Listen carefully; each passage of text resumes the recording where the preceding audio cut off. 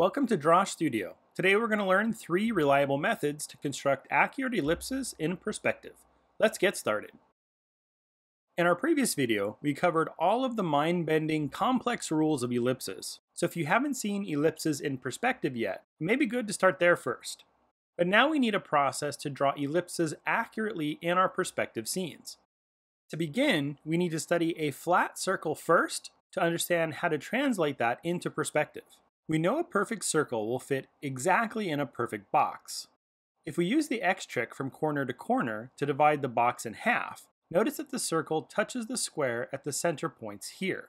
These are called points of tangency, meaning they are tangent or touch the surrounding box.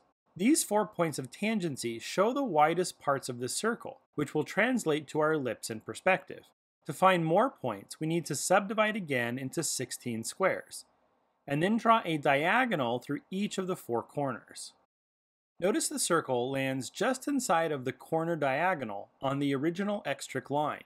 Now we can use this information to divide our box in perspective and create the ellipse. To truly draw an accurate ellipse, we need to start with a perfect square plane in perspective. To see how to construct a perfect cube in perspective, click the link above. We need to start with the X trick to find the center and the points of tangency. Then divide into 16 squares and draw diagonals in the outer corners. Then mark the last points just inside the diagonals on the original X trick lines. Because we're drawing in perspective here, the back 2 points will be slightly closer to their diagonals than the front 2 points because of the principle of convergence. Now we have 8 points to help us construct our ellipse. If we're drawing with traditional mediums, we can use French curves to connect these points together to form the ellipse.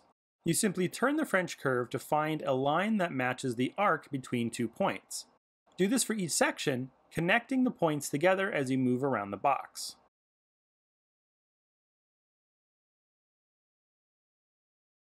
It's important to make note that these points of tangency are the widest points of the circle in perspective, which will differ from the major and minor axis. The major and minor axis will be tilted as they go through the widest parts of the ellipse as a flat shape. The tilt of these axes is very hard to get right by eye, especially for a student new to perspective. This construction method will give us an ellipse correctly oriented to the perspective we have chosen. We can also see that the minor axis goes through the widest points of the ellipse, the center of the ellipse in perspective, and aims at the opposite vanishing point, which confirms our ellipse is correct in perspective. However, there's one obvious problem with this construction method. We had to guesstimate this point since it doesn't exactly touch the diagonal line, which leaves some margin for error. This is one of the faster techniques, and it is still a good way to construct an ellipse. But if we need a more accurate approach, we can use the next technique.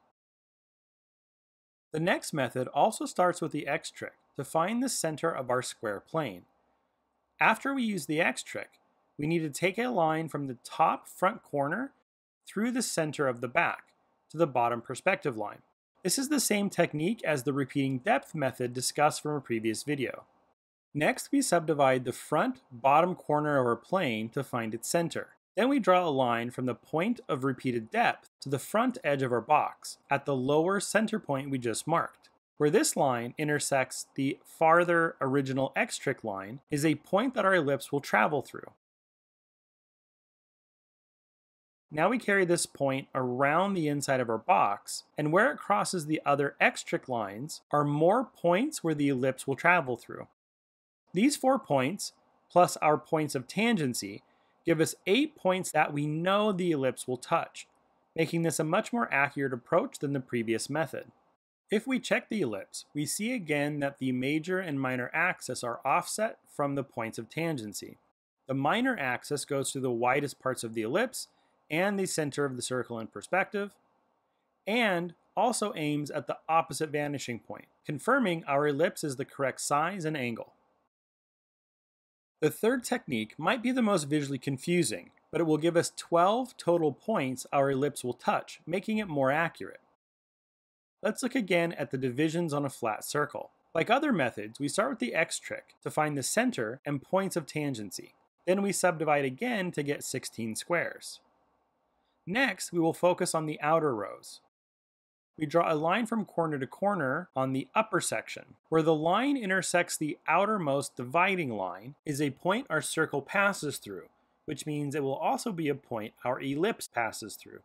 We do this again on the other side of the same row, and mark the point where it crosses the outer dividing line on that side. Then we repeat this in each of the outer sections. This will get confusing quick with all of these lines, so mark the points after each new line you draw. This gives us 12 points that our ellipse will pass through, making it a more accurate method. Now let's apply this in perspective with our perfect cube. First, find the center and points of tangency, then divide into 16 squares. Next, draw lines corner to corner in the outer sections to find the other 8 points. Mark each point as you go so you don't get overwhelmed with the number of lines. The points will always be closest to the outside edge of the plane. And here is our ellipse. Like before, we can check the ellipse by using the major and minor axis. If they are tipped, and the minor axis goes to the center point of the ellipse in perspective, and aims at the opposite vanishing point, then it is correct. Ellipses are a challenge, but with these 3 techniques, you can feel confident in constructing them in your scenes. Thank you for watching. Don't forget to go to Drawsh.com for more information on these topics and many more. If you want to see more videos like this, like, share, and subscribe, and I'll see you for the next one.